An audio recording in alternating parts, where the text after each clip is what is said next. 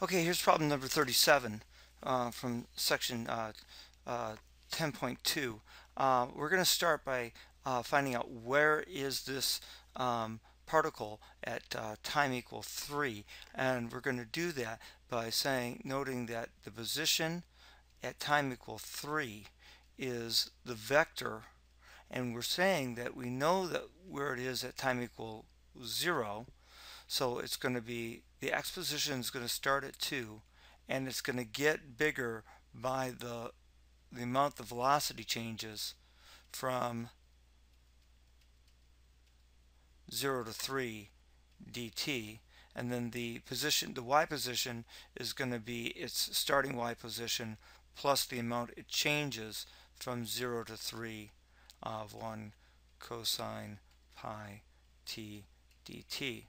And now what's left is evaluating these integral expressions. So this is going to be 2 plus, and the antiderivative of 3t squared is t cubed, minus the antiderivative of 2t is t squared, is evaluated from 0 to 3, comma 6, and then we're going to do the same thing here, plus the antiderivative of 1 is t.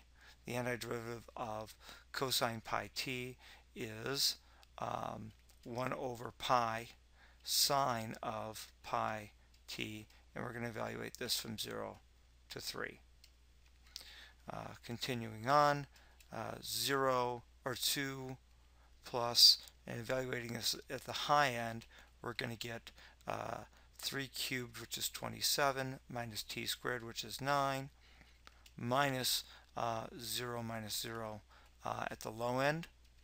And then down over here, we're going to say it's 6 plus, and at the high end, we're going to get 3 plus 1 over pi times sine of 3 pi minus, and then this is going to be 0, and then sine of 0 is 0.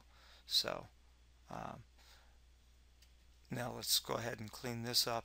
It looks like this is going to be 2 plus 18, which I think is 20. And then over here, we're going to get 6 plus 3, which is 9. And then at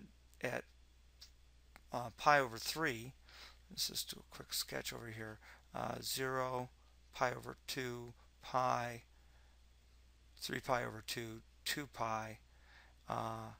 At pi over 3, we're going to be back here at 0. So this is just going to be 6 plus 3, which is going to be 9. So at time 3, we're at position 20, comma 9. Now, how far does it travel? Well, the total distance traveled is going to be using the arc length formula from 0 to 3 of the square root of the square of the speeds, a square of the components of the velocity, I should say, which gives us speed 3t squared minus 2t quantity squared plus 1 plus cosine pi t squared, and then all of that is dt.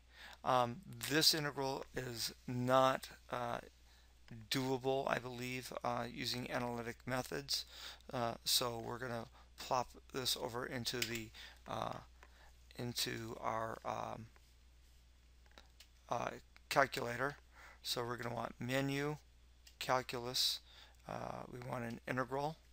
That integral is going to go from 0 to 3 of the square root of, and of course again the x component is 3t squared minus 2t, and all of this of course is squared, and then add on to that the 1 plus cosine of pi t, close that parenthesis for the cosine, close the parenthesis for the y component, and that squared, and then all of this to the t. and we get the total distance traveled as 19.343.